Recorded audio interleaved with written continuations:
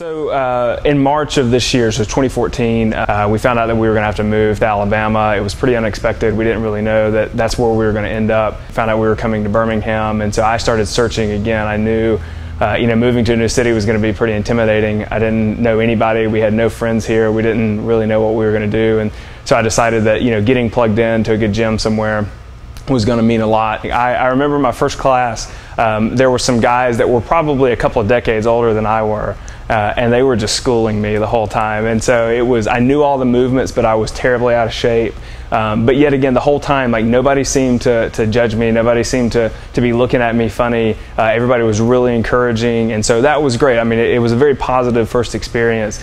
And then Trey is kind of in the background the whole time, checking in, making sure everything's okay. And then I began to develop relationships with Jessica and Austin and the coaches. I mean, honestly, I think that's probably one of the main keys to me wanting to having that commitment to come and be consistent and be here every day, and knowing that Austin's going to ask for my food journal, about every other day. I mean, just in the 7 weeks that I've been working out here, I've gotten really close to some of the guys, and I told my wife it's an interesting environment to where you are so competitive that you want to beat the guy next to you so bad, and at the same time you want them to win so bad. And I really feel like that's such a unique thing that Iron Tribe offers, is just this community of people who come together, and we want to beat each other so bad because we want to be the best, and at the same time, when somebody sets a PR, I mean, that's great for us too. I mean, that's exciting. So I don't know, it's just been an awesome place to meet people, and it's the kind of people that I want to hang out with. It's the kind of people that I would want to be associated with. I've lost 32 pounds. I went from my size 40 pants were fitting very tight, and now I'm back into my 34 jeans, so my wife's very excited. So it's been great. I came in, I could not do a strict pull-up.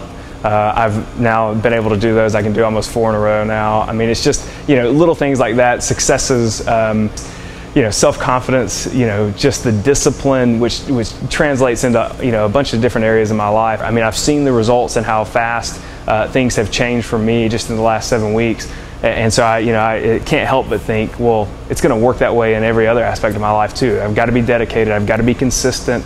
I've got to have coaches. I've got to have people that care. But more than anything, it's just I feel like when I wake up in the morning and I come in here and I work hard and I go home, I'm a better person when I leave than when I came in. And so to me, the emotional side of that means so much more than just, am I going to be able to squat 400 pounds? Yeah, that's going to be my goal. I'm going to do that one day. But at the same time, if I just get to, continue to develop this brotherhood with people and work hard and end up being a better person at the end of this, then I count that as a success. I mean, I know it's easy for me to say that, but I can't imagine having a routine that didn't involve something to do with Iron Tribe Fitness.